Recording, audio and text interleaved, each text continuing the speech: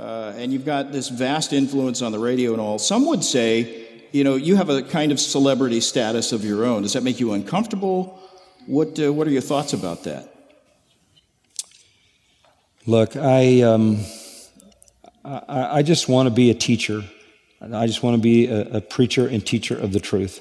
I don't want anything other than that. I do understand, as I mentioned to you, we're talking a little bit about Romans, that people understand what Isaiah meant when he said, how beautiful the feet of those who bring the good news. I understand. I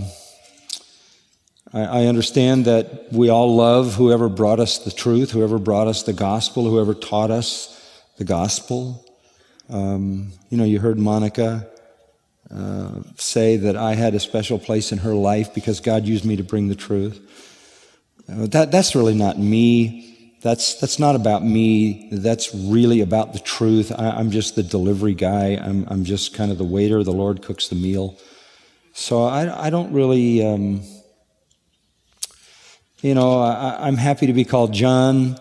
I don't want any more than that. I don't know how to answer that question.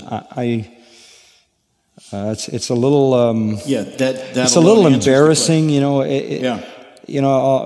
People are so kind to me, and I'm not quite sure I get it all. I'm not sure I quite understand it all, how you view me, because I'm just trying to be a teacher.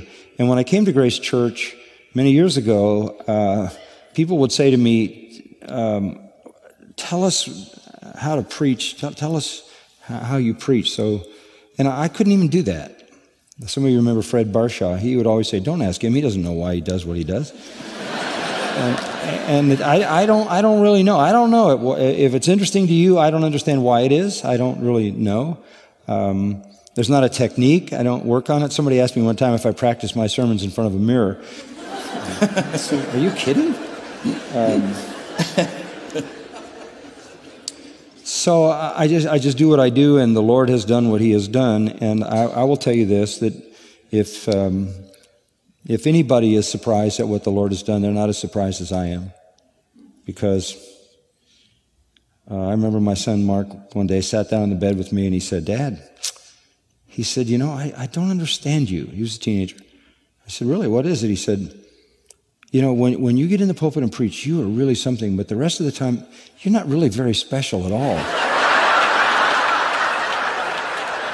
He was absolutely dead serious. A lot of us have noticed that about you. I don't know. So I just want to be faithful to do what God's given me to do, and I'm thankful for the strength to endure. I've been healthy, just a few incidents through the years, and I love what I do. I love it as much now as I ever have, and I'm just very thankful to be able to do it. I think the key to this thing, I've said this many times to you, I was concerned from the very beginning about the depth of my ministry, and I said, if I take care of the depth of my ministry, I can leave the breadth of it to God.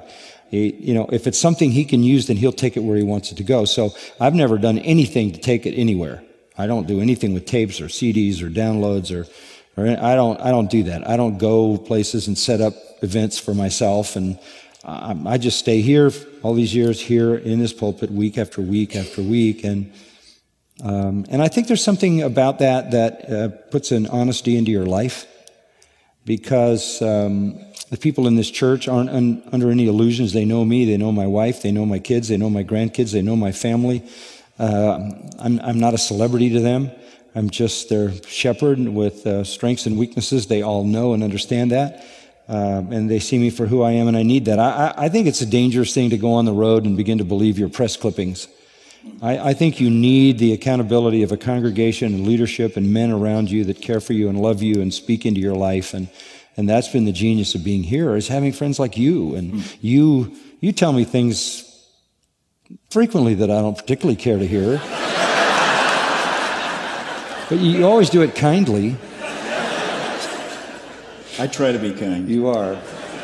You're a true friend. All right, let's change subjects. By the way, before you do, I can tell you the best part of ministry is the friendships. And we have all these people that have been, how long have you been here? Nearly 30 years. 30 years. And these are deep friendships. I mean, we love each other around here, and it permeates through the congregation as well. And that's the joy of ministry.